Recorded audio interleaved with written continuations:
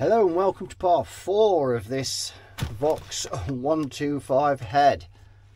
And you can see that I have done some work to this amplifier, so I've fitted another output transformer, the one we've got on here, and it's time to start wiring it up. And the problems with this amp just go on and on. It just seems determined to not be resurrected. It wants to stay in the grave, but I'm having none of it. It's a constant battle and I'm going to win.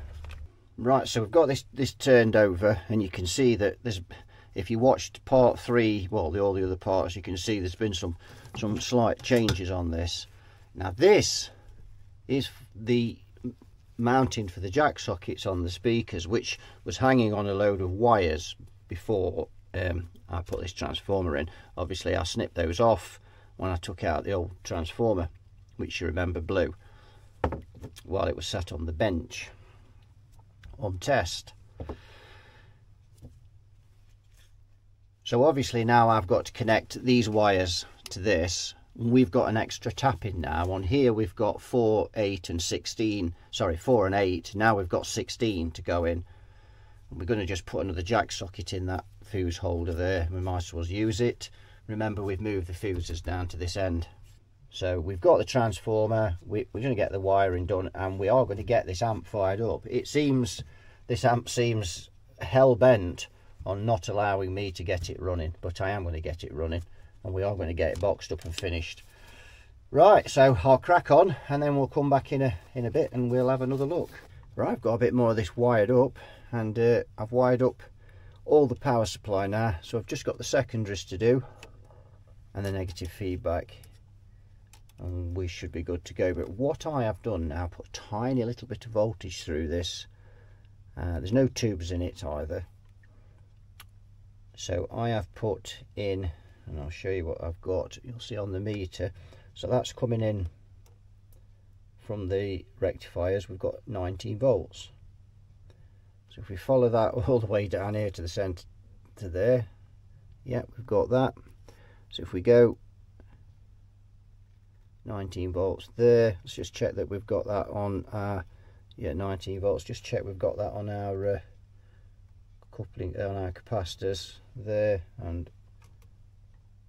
yeah, we'll have half on there because that's in series. So we're back to there, and then we go across to there, so that's feeding the screens there. 19, pin 4, check the plates while we're at it. Yeah, 19 on there, 19 on that screen, 19 on that plate, yeah, 19 on that plate, screen there, 19, the other screen underneath. Let's just hone in on him, he's there and he's there, 19 volts.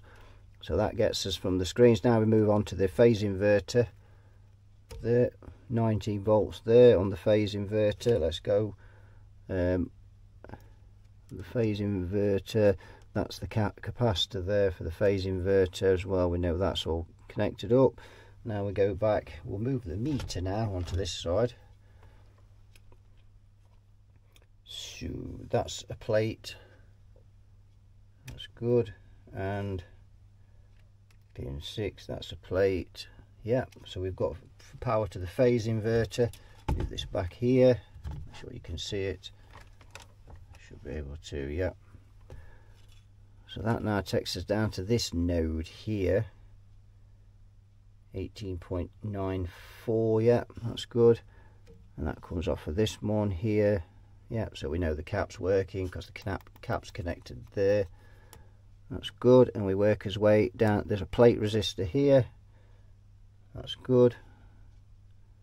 Another plate resistor there, yep. And there, another plate resistor.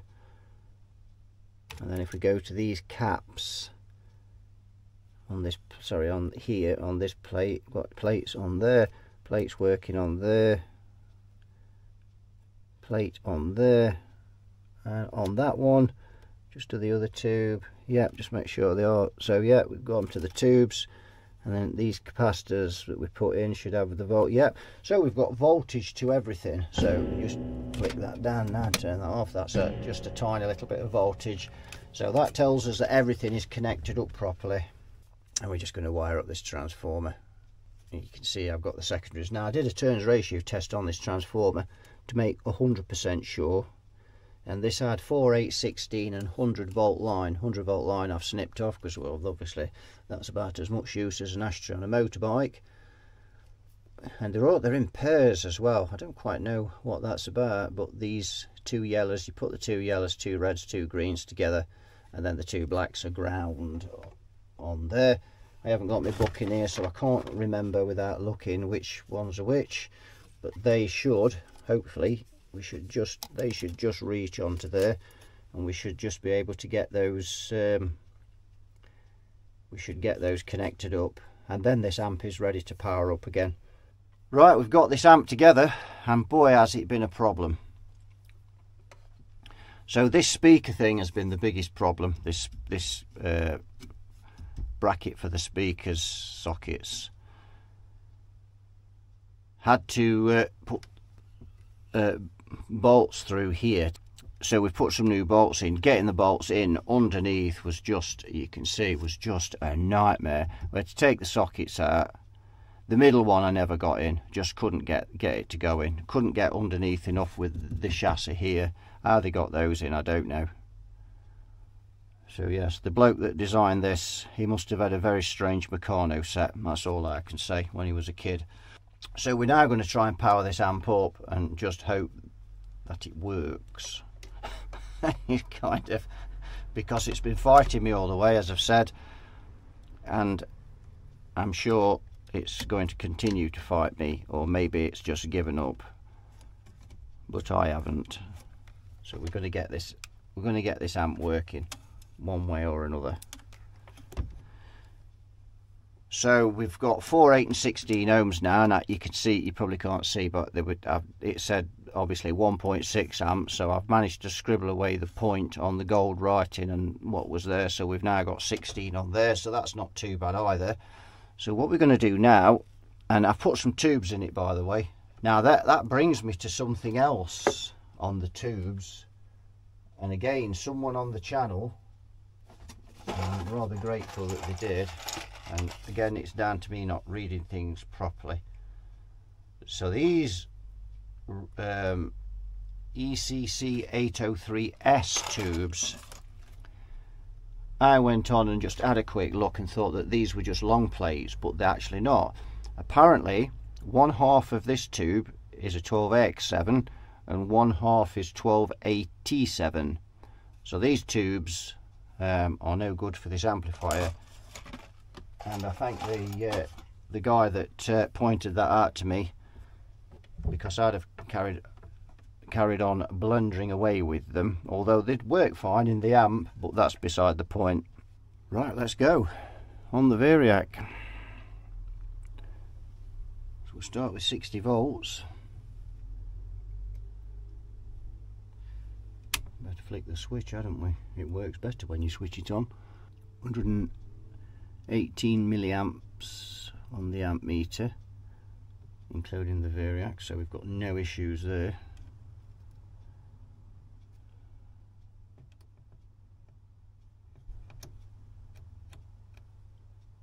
Got 100 volts on it now. I can hear a bit of something on when I put the meter on the plate. 141 milliamps.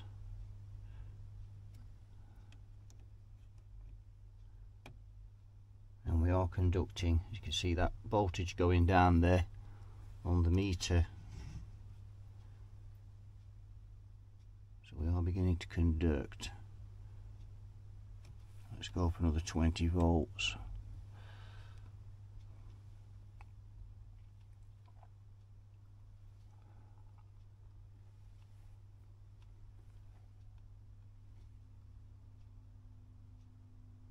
And we've got sound.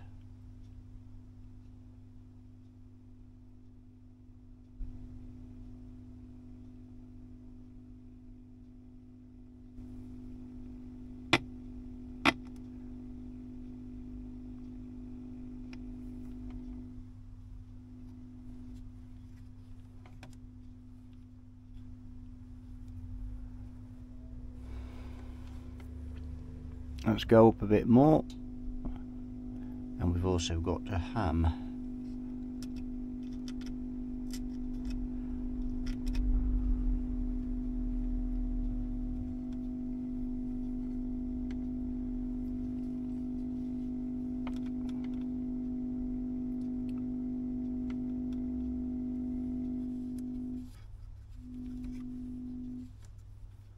The one thing we have got now is silence when it's turned down, which we didn't have before.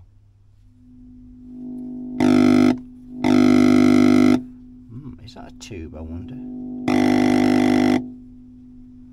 Very strange.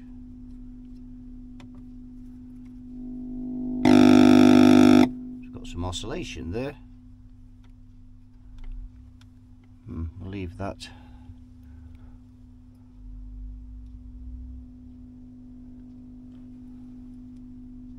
Right, that's 155 volts. I wonder if that's a tube.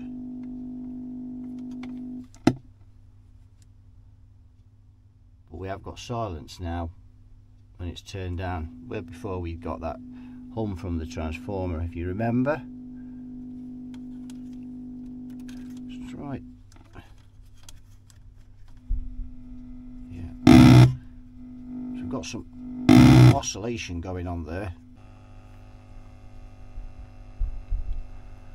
Right, we finally got this thing up and running. First thing is, I've got the output transformer back to front on there, so it was out of phase, so it was just oscillating and screaming. So I've tacked these on, but I've got to do them properly. It's just testing. And one of the problems was I'd got the output transformer primaries the wrong way round on the tubes, and it was just oscillating out of phase. So I've swapped those over. I've just tacked them on, so I had to extend the wires, things, but I'll tidy all those up in a minute. So this is what I mean with this amp. Just listen to it buzzing away. This is what I mean about design flaw. Look at this.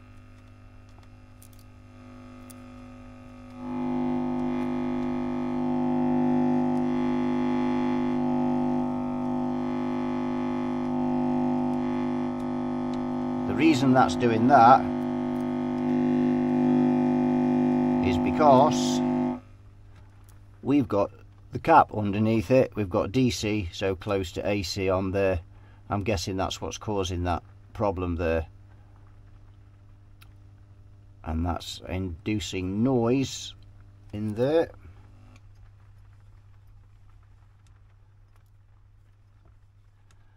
We need to do something with that, because that's dreadful. I don't really know how we're going to be able to relocate those, whether we're going to be able to have to come out along here and then come round and try and somehow get round that capacitor there. Right, so we finally got this amp together. We've got the amps now biased up properly. Found some tubes to match, and we've got it biased. Everything is done except the noise issues now. That's basically where we are. But what I thought we'd do now is take this and try it on the 4x12, just to see what it's like with the guitar through it, try and get a bit familiarise ourselves with this graphics and whatever else we've got on here, and see how we go from there. Right, we've got this Vox 125 on the 4x12. We're going to have a listen. You can hear there's quite a bit of noise there, and we're going to have to address that later. But what I want to do now is make sure all this EQ, all the volumes work, and this amp sounds reasonably good. Let's see if it does. So I've actually cranked up the gains on this, so we've got this in distortion mode. We don't often start with distortion, but we will in this one.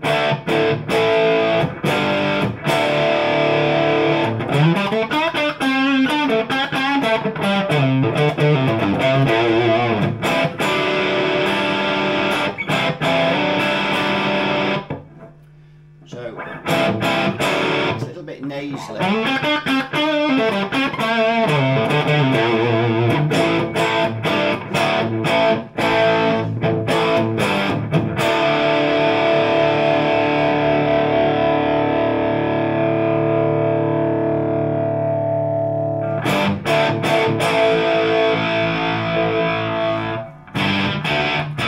see, these EQs are really interactive, this induction system they've got on here.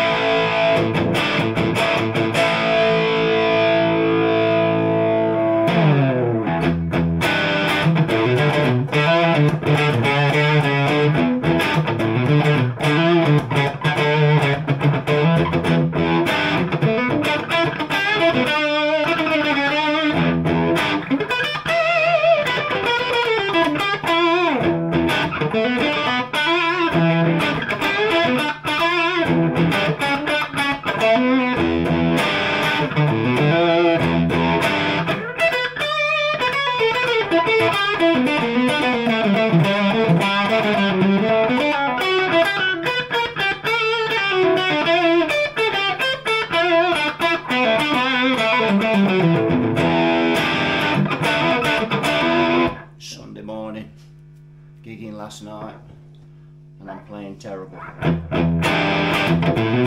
Never play well in the morning.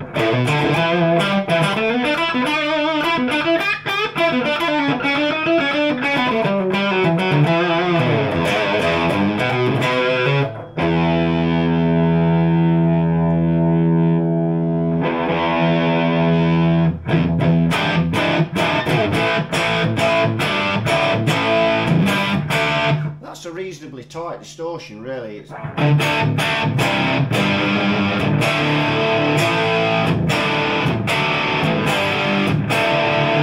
obviously made this amp to try and compete with the JCM 800s, because this amp was made in 1981, so I'm guessing that's why they've most amps at that time they were making big amps, which obviously that was the amp to compete with the JCM 800.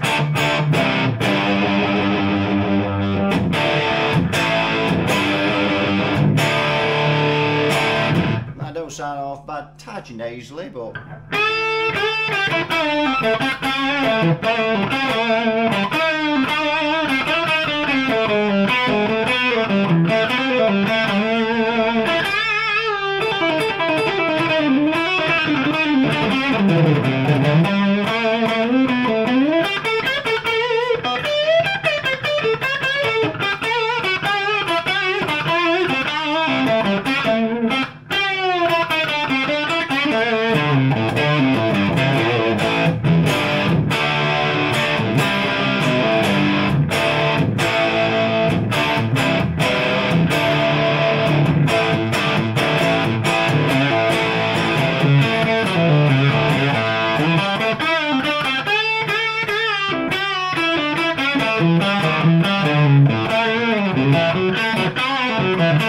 that output transformer, by the way, is a partridge transformer, so it's got a decent iron on it.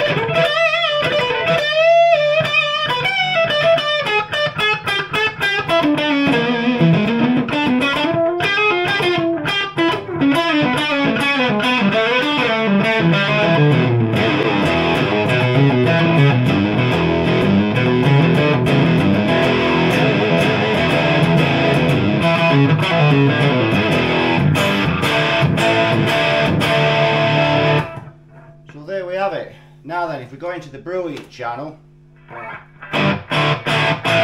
can see it's very toppy.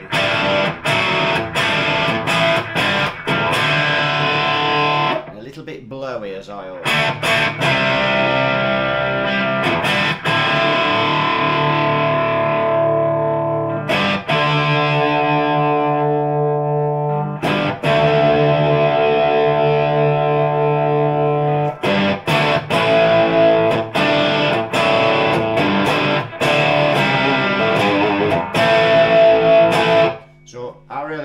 That channel unless you know, you got a guitar that really wasn't particularly bright. Let's just back off some of the gain now and see where we are.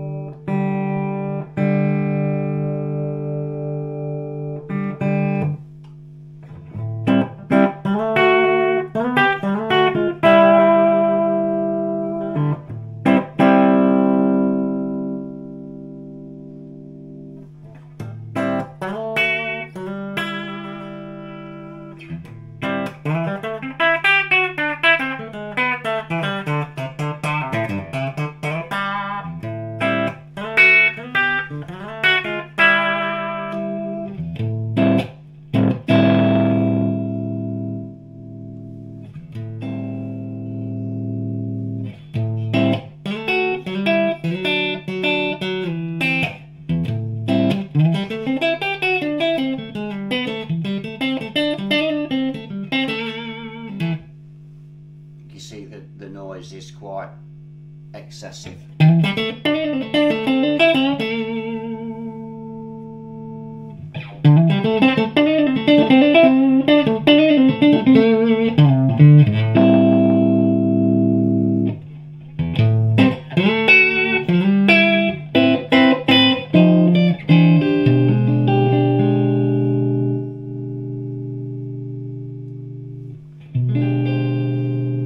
That sensitivity now is completely off, which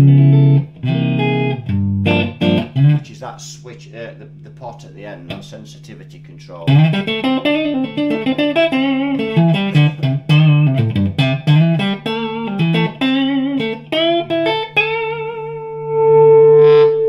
it's like a gain control that just whaps in the gain.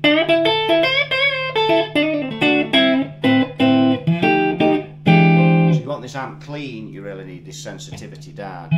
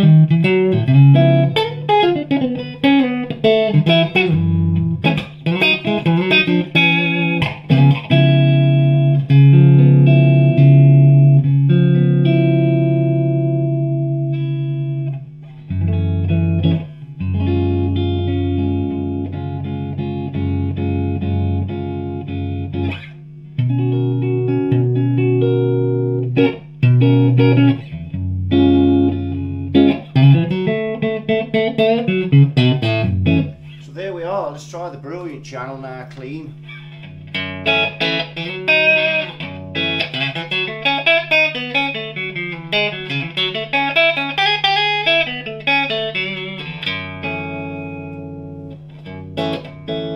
So the brilliant, as I say, there's either something wrong with that brilliant channel, or that is just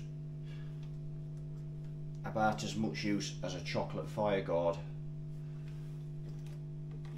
on that one. And you can see now I've got this amp turned down and I've still got noise on there, which before we didn't have that as such. Just keep messing with these.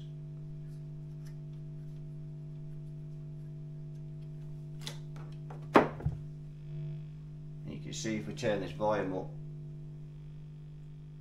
there's more noise when it's turned down. So in the 6 o'clock position, you've got much less noise. But we've got this wire from the master volume. I mean, that's just going over the diodes. Crazy. It's crazy. We need to try and rethread some of these wires away from the DC. We've got obviously AC frequency there, AC. So we need to really redress some of this cabling in here.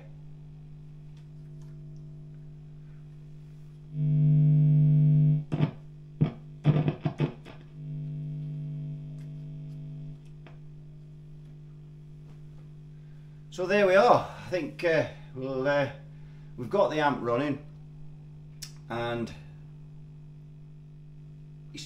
the overdrive on it sounds pretty good really, and even the clean channel on the normal setting is good. It's a very tight sound when you're playing it. The brilliant channel, it is just too bright for me. I don't like that at all, but the normal channel on this amp is pretty good, and that don't sound half bad at all really. But there is some noise issues we need to sort out. So I think I'm going to leave it for this video, and then I think we'll do a part 5 on this, trying to track down some of these noise issues that we've got. So that'll do it for this one. So thanks for watching. You all take care, and I'll see you all in another video. Bye bye for now.